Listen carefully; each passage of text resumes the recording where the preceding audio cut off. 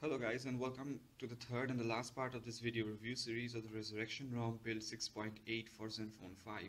Now in this build I have flashed the Resurrection ROM build 6.8 along with the Resurrection ROM build 6.5 kernel on top of that. Now it solves a lot of things. The last in the part 2 where we had flashed the X Anwar kernel, it had a headphone issue where the music would not play in the headphones. It is not present in the kernel for build 6.5. And the kernel for build 6.5 also solves the battery drain issue. So as you can see, the battery deep sleep is around 14 hours 29 minutes and it's running at 800 megahertz for 5 hours. So I'll just open up the battery settings one more time.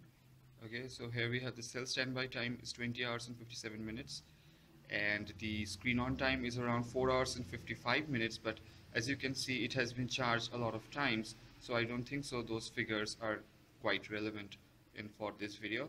So anyway, the battery drain is completely solved. Okay, the Wi-Fi issue is solved. You can just turn on and turn off Wi-Fi as many times as you want and there are no screen freezes. Same goes for the call functionality. There are no screen freezes even after and during calls, no matter who disconnects the call. So, and the X Anwar kernel features are gone. So if you are flashing the build 6.5 kernel, make sure that like if you have already flashed the X Anwar kernel, make sure that you just reformat the whole system again, flash the Resurrection ROM build and then flash the 6.5 kernel. Do not flash one kernel over the other as it might not boot.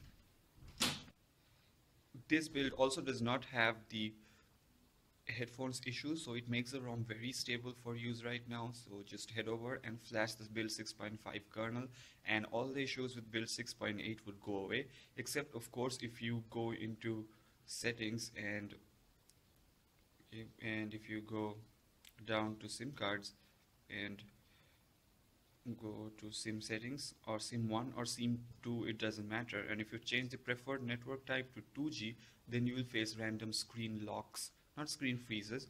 It will just head over to the lock screen no matter you're using Wi-Fi or 2G. So just keep this to 3G, and if you change it back to 2G, that is another bug that hopefully should be fixed in the next build.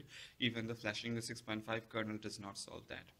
So that's all for this video. Thank you guys for watching, and the next videos will be on installing the Lollipop ROM and of course a review of the latest firmware of the Lollipop ROM. So if you want more videos like that, don't forget to subscribe and hit the like button on this video if you liked it, and I'll see you guys in the next one.